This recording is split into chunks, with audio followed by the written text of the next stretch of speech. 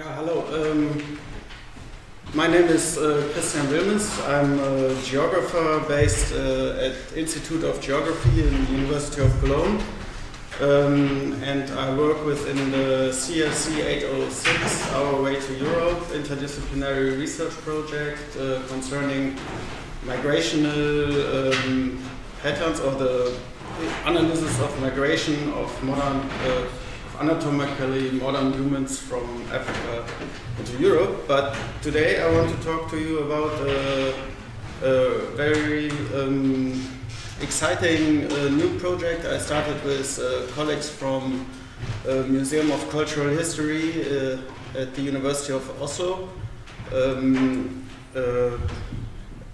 which is about the analysis of pollen data and inferring paleoenvironmental information from these data sets and relating them to Norwegian archaeology.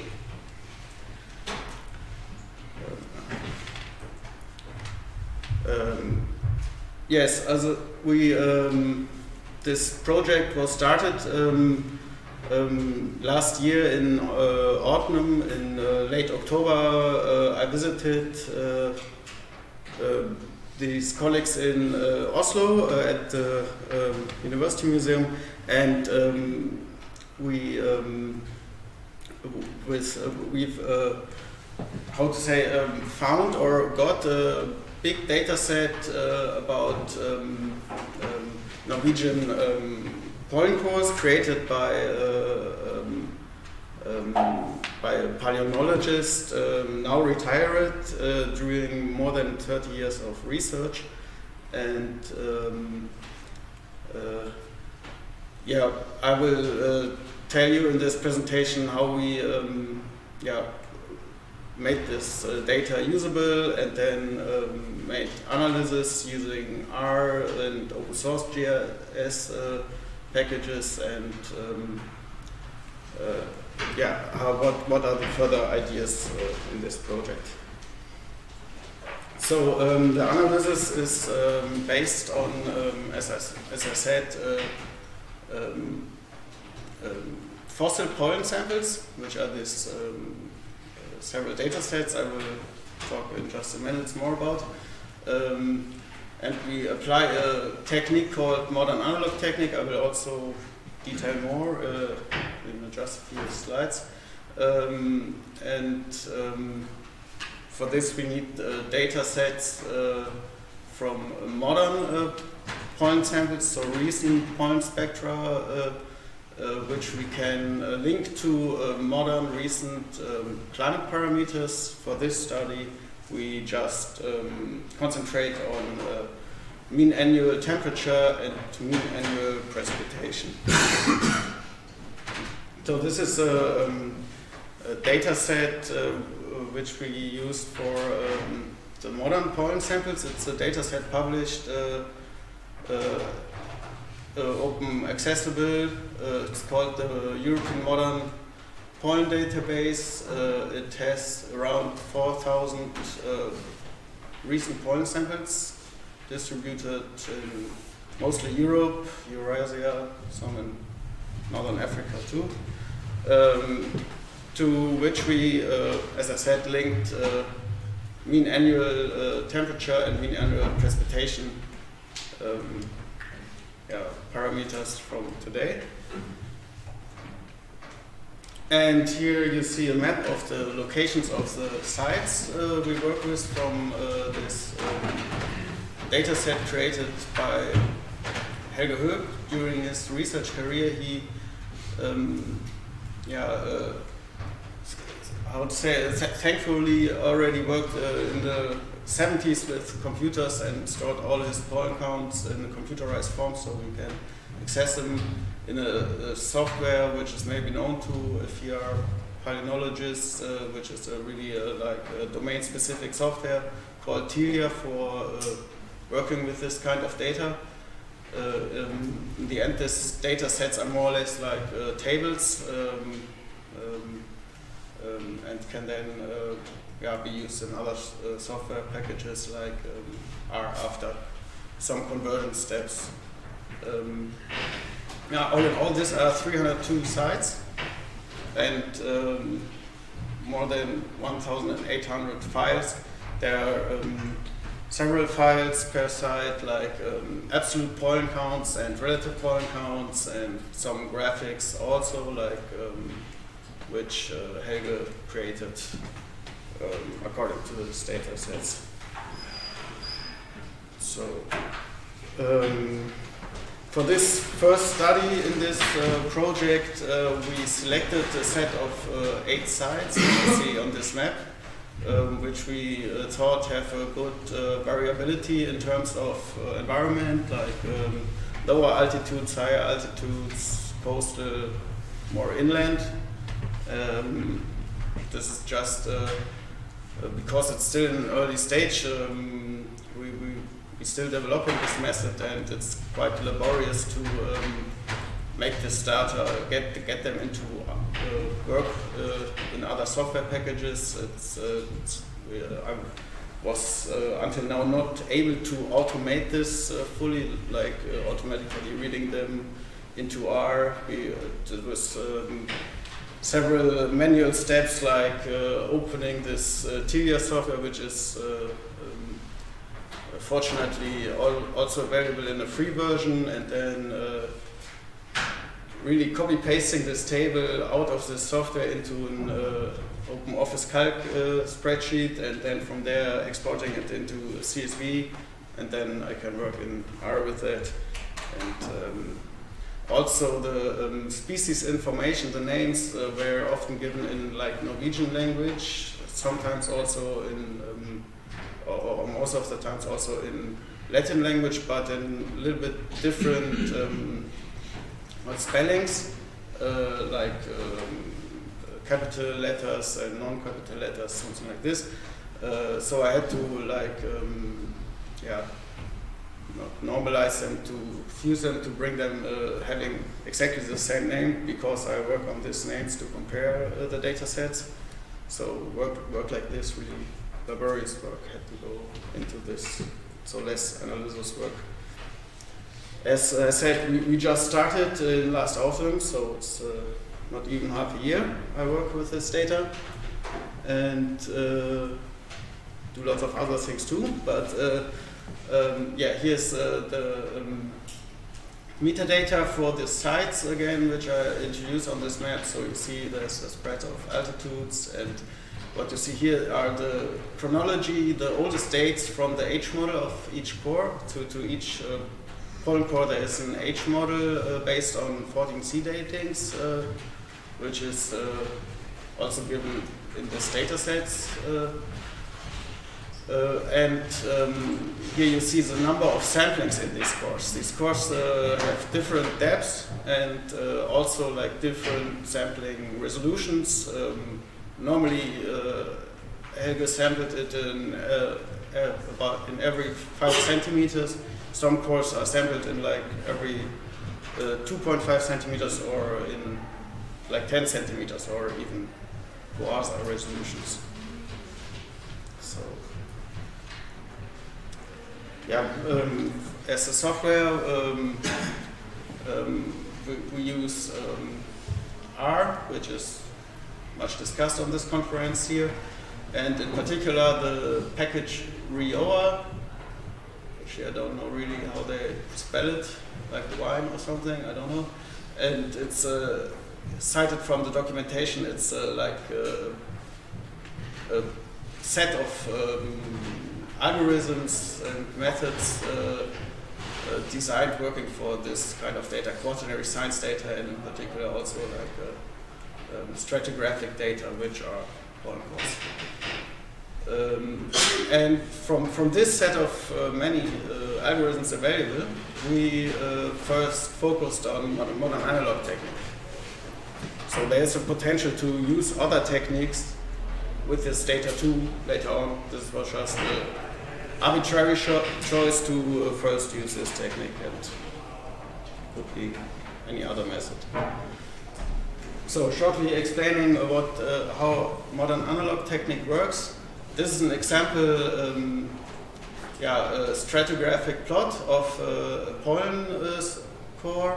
You see here the age from recent to like how the oldest age in this core is, like here in this example, a bit less than 12,000 years.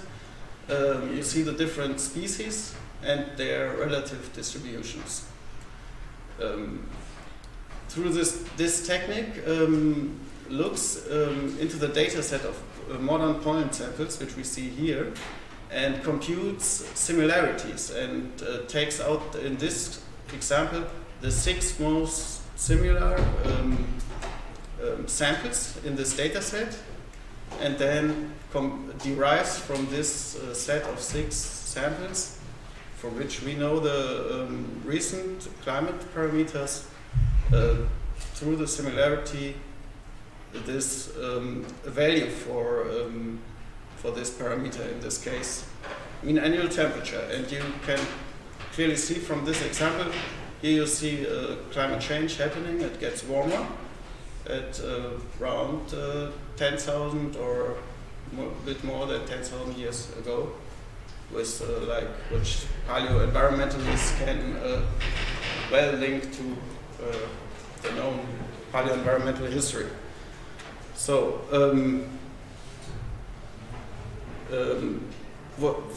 as an example, first example from our data, you see this is really apparently can't be really correct because it's too wiggly, but it's the first step still.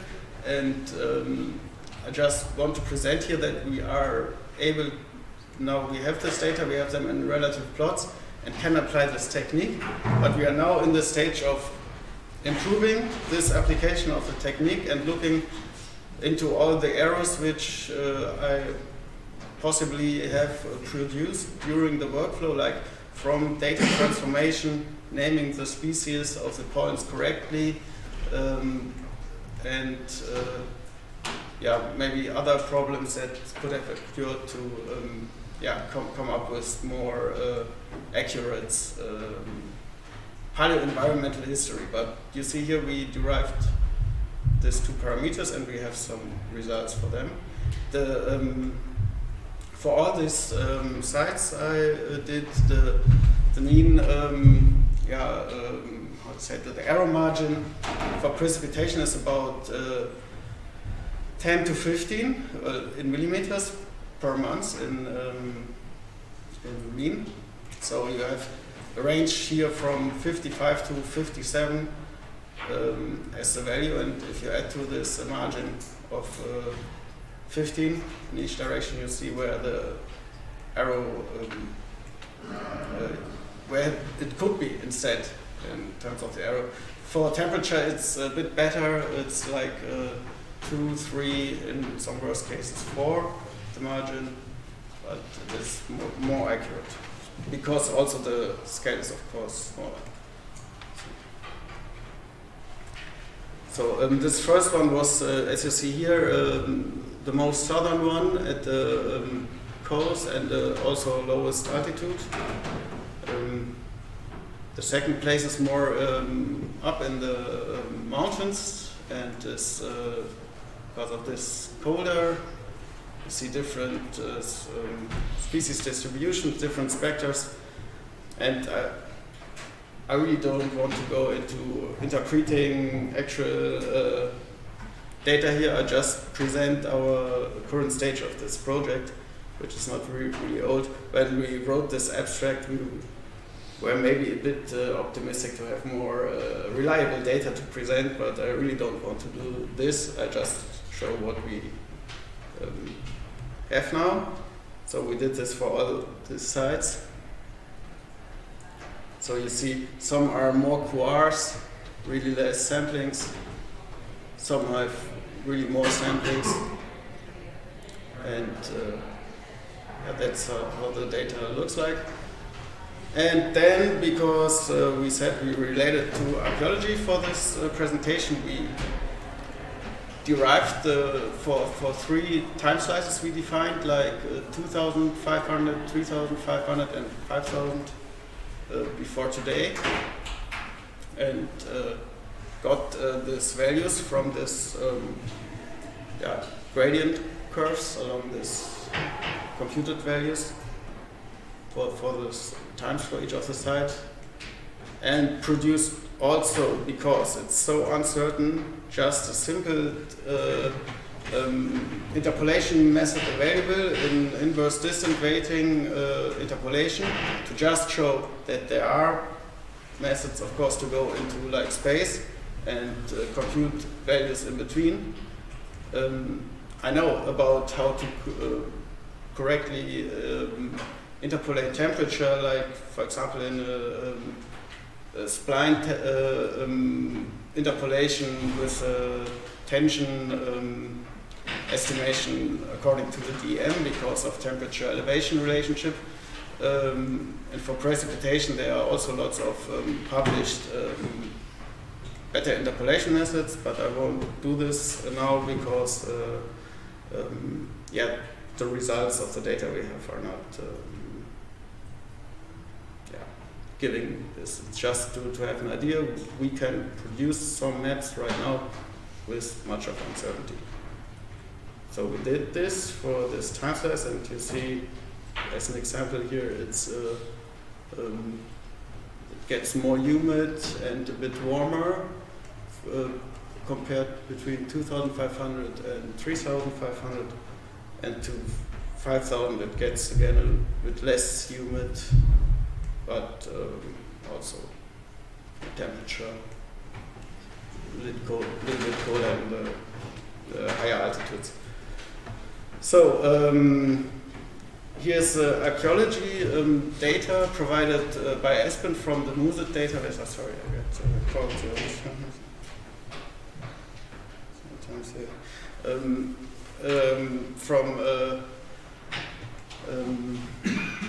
Provided by Espen Ulleberg from the MUSIT database of the